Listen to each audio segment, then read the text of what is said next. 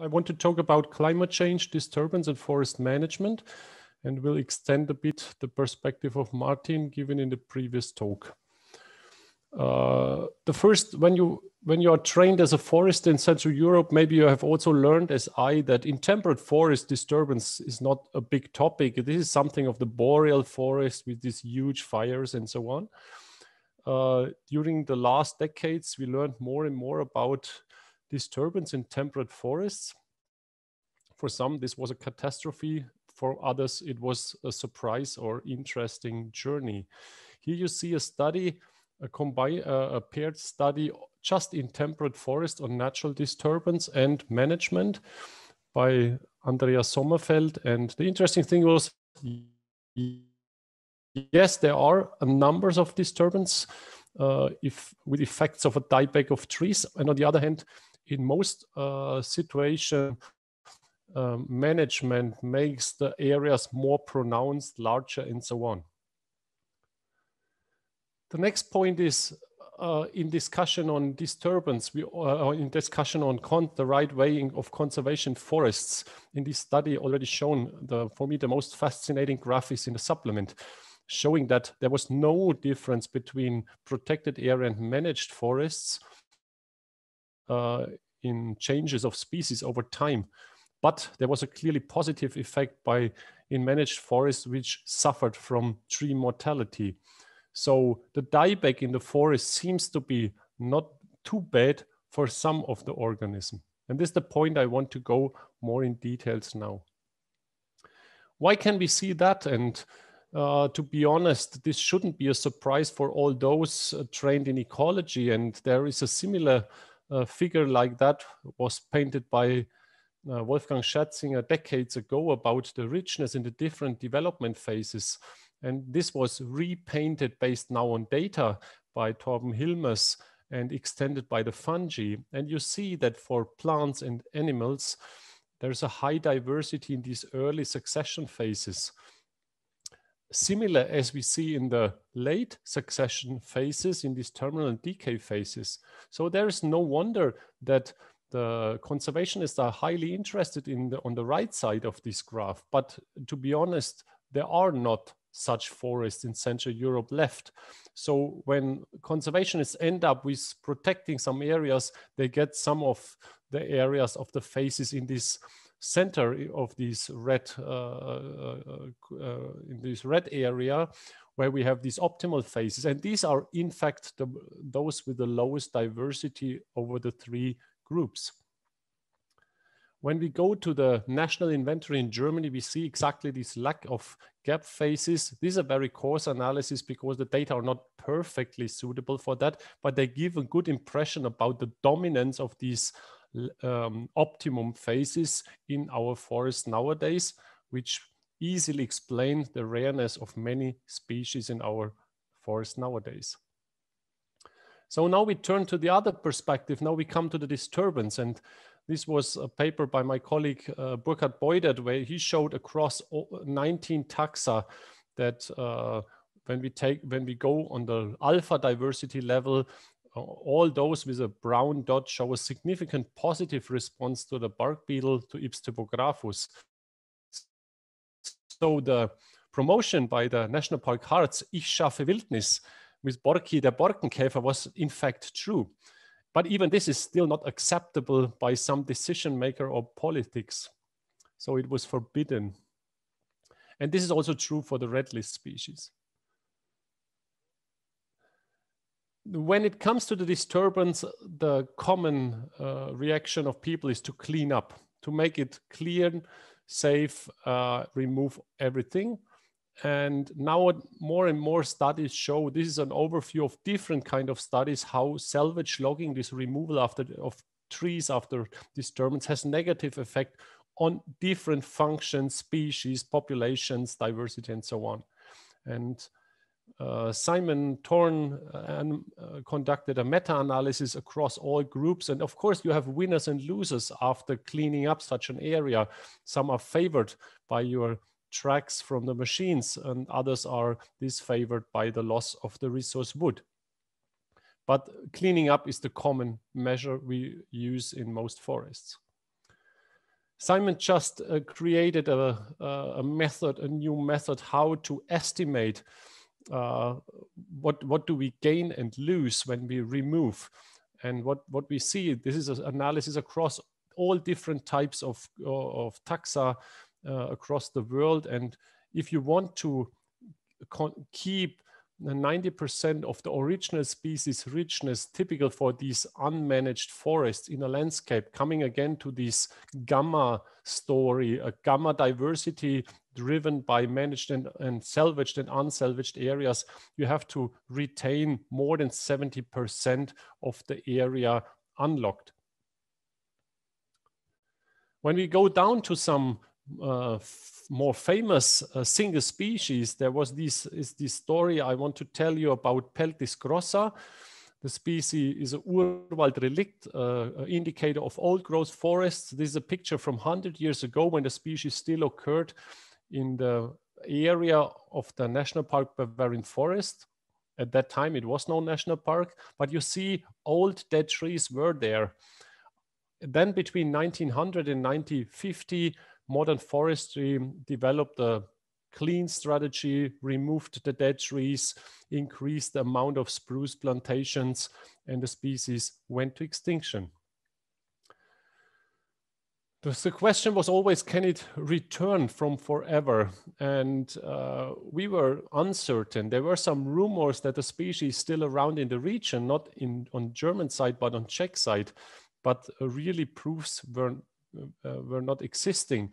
And then 2 years ago, colleagues recorded from an area 30 kilometers apart from our national park, it is still there, and now it's quite common.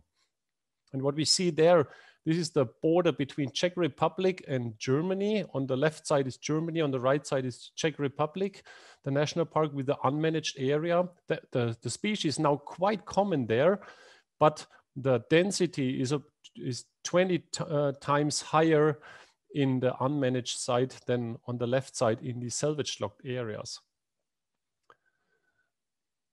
So what I want to say with that is there are options that these large-scale disturbances create such a resource pulse that even very rare species can build up population and recover in new areas or previous areas. The question is then, what makes the temperature in this? This is what all I showed before was an indirect effect of global change or global warming. We analyzed once the interplay between deadwood resources and temperature. And on the left side, you see the effect that if you are under warm conditions, species do not require that much deadwood than under cold conditions. So it means that if it gets warmer, they can exhaust better the resources. And this is also fully supported by a recent analysis we conducted with malaise traps from large cities to heavy used agricultural to natural landscapes and in forests, in settlements and in meadows and arable fields. And of course, the land use has a clear effect on the biomass, but the temperature was always linear positive on biomass, OTU richness, this is across all insects and even on red list species. So in our temperate zone, we have to assume that the ongoing increase in temperature will be positive for many populations. This brings me to my conclusions. Climate change is increasingly stressing trees. The tree dieback generates a strong immediate concern in people and a perceived need for restoration. But their occurrence and the subsequent management may or not constitute a natural form of restoration of less perceived long-term ecosystem stages harbor many threatened species. Be aware of that. Thanks for your attention.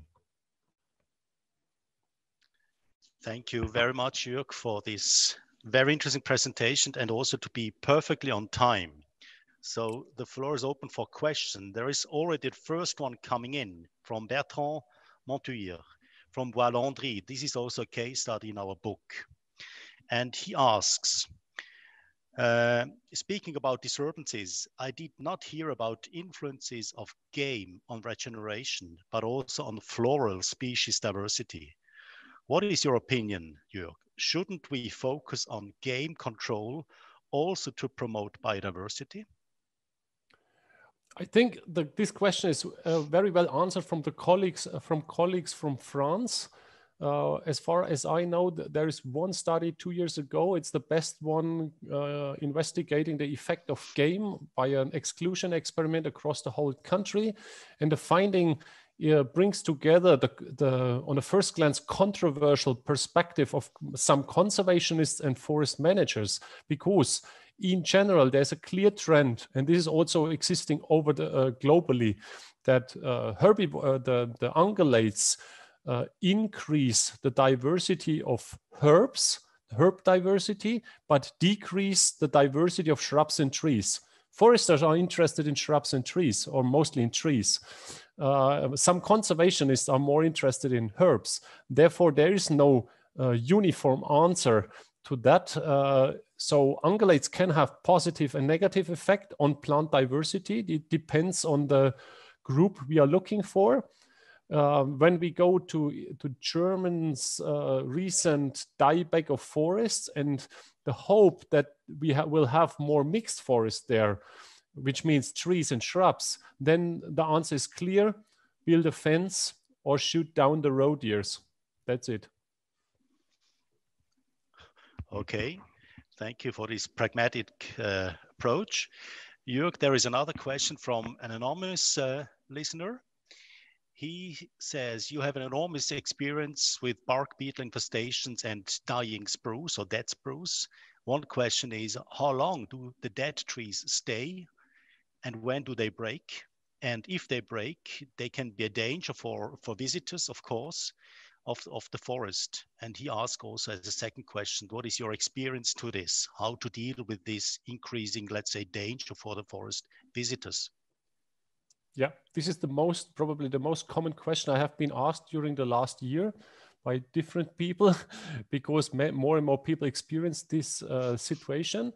In fact, it depends a bit from the climate, of course, but the trees are standing there as a whole, more or less whole tree for, let's say, 8, 9, 10 years, and then they start to break down in different heights. When they are broken the first time, then they are not a danger for the tourists.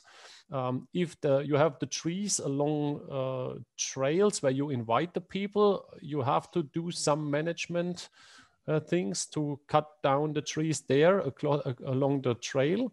To go in the area, this is our most common research area. I would not say it's a danger.